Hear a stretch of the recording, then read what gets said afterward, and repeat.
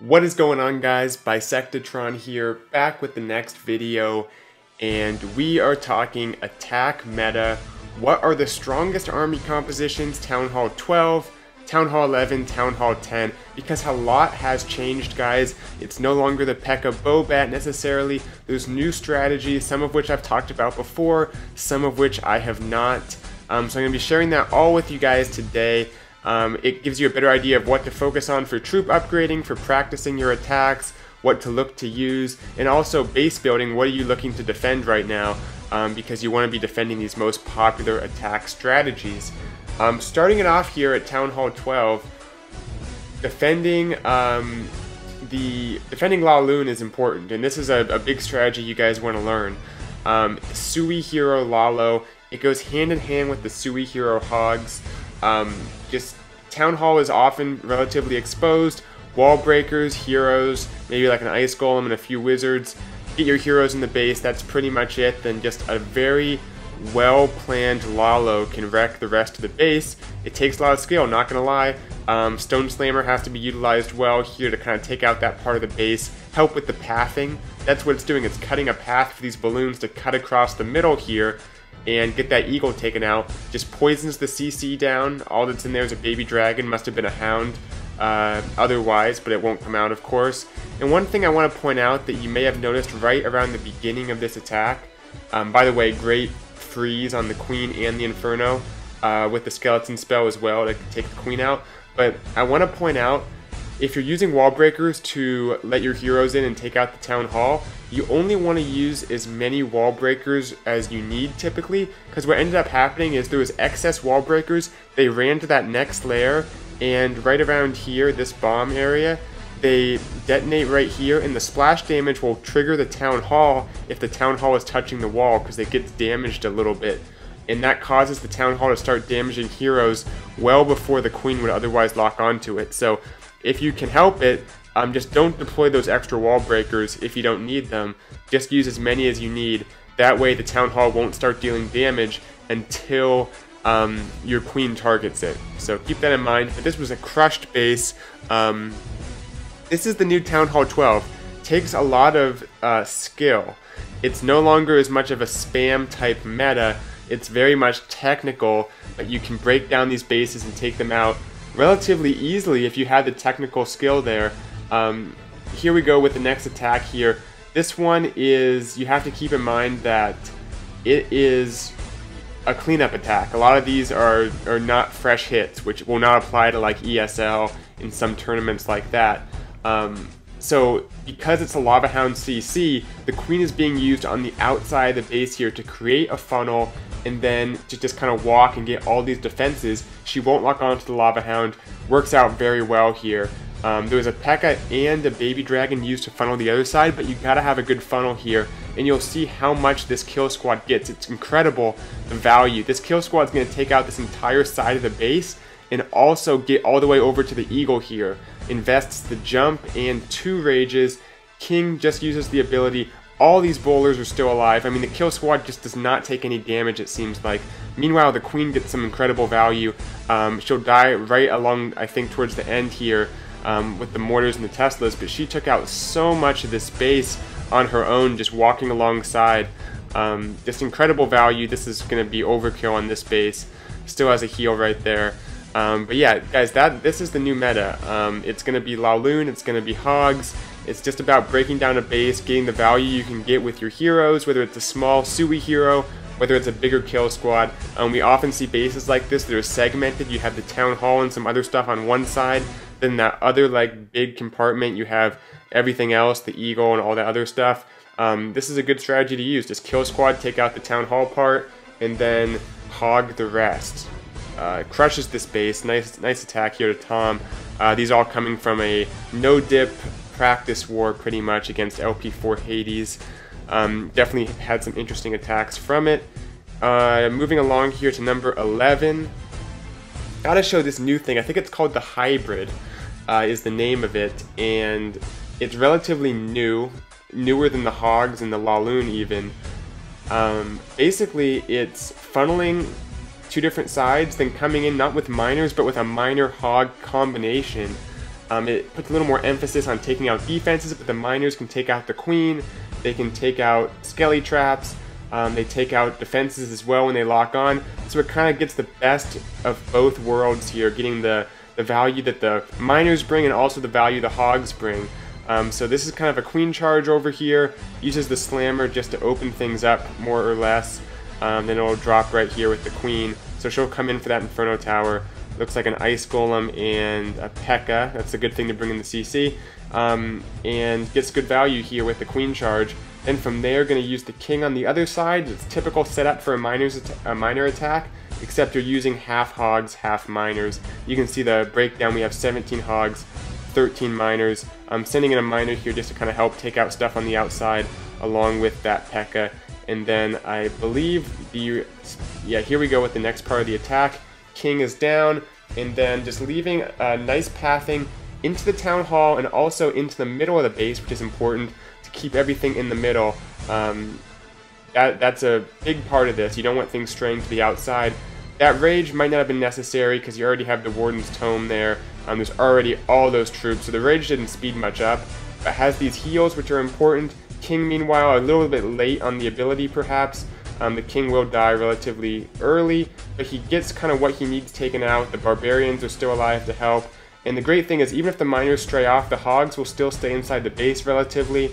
The way that the defenses switch from hog to miner, and the miners dip underground, they retarget, that it works to your advantage. It makes it harder for the defenses to really do as much when they're switching targets this much. And also the Tornado Trap won't affect the miners. So you're getting value from the differences between these two different types of troops. They both benefit from these heal spells in the middle of the base. Queen's healers are dead, but she's still alive. There's going to be enough miners to take out the rest of the base here. They kind of stray to the bottom, but that typically happens towards the end. Luckily, there's enough left up to get this job done. Queen gets the Inferno, and there you go. Triple. So this is a up-and-coming strategy. I might make more videos on it, but that's to give you guys a taste of what's working at Town Hall 12. I think we're moving to Town Hall 11 now. Yeah, we are. But that's it for Town Hall 12, guys. Sui Hero Lalo, Sui Hero Hogs, Kill Squad Lalo, Kill Squad Hogs. I mean, we looked at some specific examples, but really you can, wherever the setup needs to be, and then use that defense targeting on the back end, whether it's Hogs or Lalo, and then also that hybrid strategy you should look to use as well, because it can work very well. But that's pretty much that for the most popular stuff at Town Hall 12. Of course, there's going to be other stuff that works. This is just to highlight some of the stuff that I think is working best and you guys should be looking into the most. Next one at Town Hall 11 I want to show, because this has been working a lot. It is the Earthquake charge with the Queen, usually with a Lalo for the rest of it. That's typically how you do it, because the Lalo doesn't require as many spells. You can afford to use that 4 spell space on the Earthquakes, because a lot can be opened up, more so than the jump spell. The radius is much wider after the update, so it gets a lot more open than the jump spell, and it kind of, there's not as many weird things where the Queen doesn't take the jump spell. It's more reliable because she can stand where the walls otherwise would be. With a jump spell, she can't stand over the wall. She either has to jump it or not, which I think leads to some of the problems with the pathing. So anyway, the healers start to get taken out, unfortunately, but here comes the Stone Slammer. This is often a good way to set things up, is to get the value from the Stone Slammer at the beginning, then to send in the Lava Hound and the balloons. That way you ensure you get that value of the tankiness of the Slammer and kind of save the health of your Lava Hounds, especially because there's not a whole lot of troop space with 5 healers being used, plus whatever's funneling the Queen into the base. So anyway, second Lava Hound, Warden, great Warden value over the those red air bombs, over the Multi-Inferno, the Tornado Trap, protects those balloons, which is important, and then just hasting things through. Not too much on the back end. The Eagle does stay up for a little while, but right here it goes down, and it's just that air defense really that's going to be an issue. One thing I will say, it's a very specific tip, but if you're doing a Queen charge, have like a wizard that you hold on to the end. It can be used for cleanup, but it can also be used to draw the healers across the base. If your Queen dies, you don't want like 5 healers to sit there and get no value. You can use the wizard on the opposite side to pull the healers across the base, and that'll soak up air traps and tank for your Lalo. Those healers have quite a bit of hit points, so get the value from them. Bring a wizard, and if it's not needed, if the Queen's still alive, just use it for cleanup. Anyway, that would do it for that one. Definitely something to look out for at Town Hall 11. We're going to move over, take a look at one of their attacks now. Oops, looks like I still have my notifications on. That's a bit of a throwback, but this next one here is something I've been liking at Town Hall 11 for a while now. It's been working. It's more or less kind of a power attack here. By the way, nice funnel there with the giants and the giant and a few bowlers to kind of create the funnel. Otherwise, I guess could have used a baby dragon, but that was pretty reliable there. Then King on the other side. This is more or less just kind of a smash with P.E.K.K.A. and bowlers, but it works against these compact bases, and it's best sometimes not to overthink it too much and just go with what is more reliable here, which in this case, you're kind of taking advantage of the fact that the base is compact. You can get the Inferno, the Eagle. The other Inferno is going to be a little bit trickier to access, the one that's near the Queen right now. But the funnel is great. The King got so much taken out on that side. This works well against the bases that have the dead space here, because it really helps set up funnels well if you can take out whatever's on the outside of it. Just comes through, smashes everything with the double jump. That's something, you know, oftentimes we see Wall Wrecker, and the Wall Wrecker could have been used easily because the Town Hall is exactly opposite here. The reason the jump can be better is, first of all, the Wall Wrecker takes a long time. Sometimes the troops will retarget, they'll go outside because the Wall Wrecker takes too long to open up walls. The jump spell is immediate. You can access more than the Wall Wrecker, which goes in a straight line. And then you get to use the Stone Slammer on the back end. If you don't have bat spells, if you're not doing like a P.E.K.K.A. Bobat, the Slammer is almost essential because you need something to go around and take out like that outer layer of the base that's still up once you carve through the middle with your initial push. So here we go, we have a few P.E.K.K.A.s. This is often what you'll have up at the end. You have some P.E.K.K.A.s, your Queen, your Warden, and some healers. Most of the bowlers will have died by now. But the value from those balloons is important. If you can find areas on the outside, on the back end, that are mainly Teslas, mortars, cannons, they're not going to be able to do a whole lot to your balloons, and in this case, they kind of clean up the outside of the base here. Goes ahead and uses the Queen's ability early, and at this point, it's just about having enough troops left up to take out the remainder. Too hard to predict the exact way this will work out, but you can see 3 P.E.K.K.A.s still alive, both heroes there, balloons. Nice attack. This is one to look to use, guys. It's a little simpler than the others, and you can have some pretty good success with it. Okay, that pretty much covers it for Town Hall 11. As far as the new stuff, of course, you still have miners. You still have drag back can work in situations. So don't want to highlight the stuff that we've already seen so much on the channel, but this is some of the newer stuff that's coming into the meta here. Switching to Town Hall 10, of course, a lot's also working at Town Hall 10, but I think Queen Charge has become one of the dominant strategies that's being used right now. You have so many options when it comes to what to attack with. It can almost be to your disadvantage because you can use miners, hogs, dragons, you can use a falcon, Laloon. There's just so many options that it can sometimes be overwhelming. This was an incredible use of wall breakers here. You don't have to be this precise. You can use a jump spell, you can use a wall wrecker, you can use a stone slammer to open things up. You don't have to just be an absolute god with these wall breakers, but I wanted to show it because it was a cool attack, and I think it was very creative here. So I like the use of the balloon here. The Queen locks onto the Golem. Meanwhile, the Inferno Tower is just kind of eating these healers, so needs to get that Inferno down in order to protect these healers, and he does.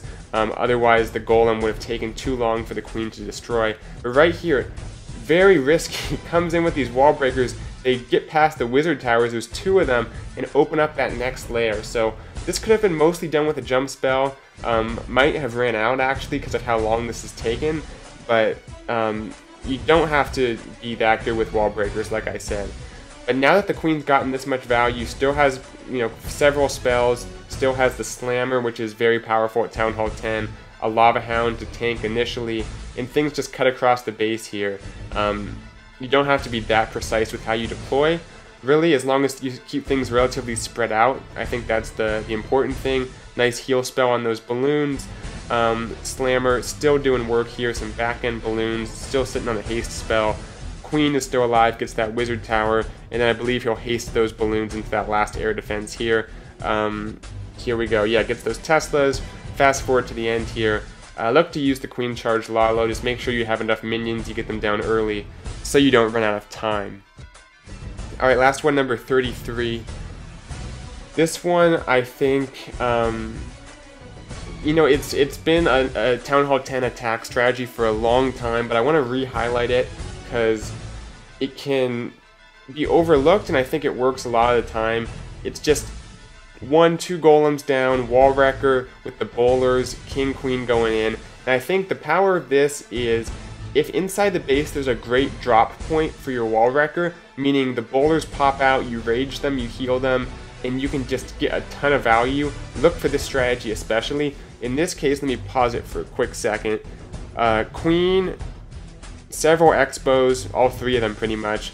You have the bomb tower, and you have good bounces onto other defenses nearby. This is a great place to look to deploy that, because the bowlers hop out, they're going to take out pretty much everything in their path if you rage and heal them. Gets the pre-rage, the pre-heal down, they pop out. Unfortunately, that wall doesn't quite get opened up. That would have been nice right there. It was one hit away. But still going to get some good bounces onto that second expo here.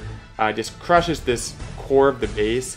And it's the same concept for Frozen Witch. You want to have that wall wrecker drop right where it can just destroy the core of the base here. And then, because typically people put the spring traps on the back end, you know you're going to hit a lot of springs, so you want to make it so the entire core is done. The hogs should only be taking out like the last 2 layers on the back end. Don't make it too hard on your hogs, because they're going to be hitting almost every spring trap in the base. They're going to naturally be dying because of that. That last heal spell should have been used over that giant bomb. I mean, a ton of hogs died right there. So this one was closer than it had to be for sure. But yeah, this was a nice attack, good base identification to use the wall wrecker. Just drop it right in the middle of the base. That's the thing that's very powerful at Town Hall 10, because the defenses can't take out the bowlers under the heal spell. The rage just empowers them even more. The level 4 bowlers already very strong at Town Hall 10, so look to use this. Even still, it's been something you guys may have seen for a while now. But anyway, that'll do it for this video. Hope you guys enjoyed. This is what you want to be looking to use at each Town Hall level, and also what you should be prioritizing when you're building bases, what you should be looking to defend. So that'll do it. Hope it helped, and thanks for watching. I'll see you guys in the next video. Bisectatron out.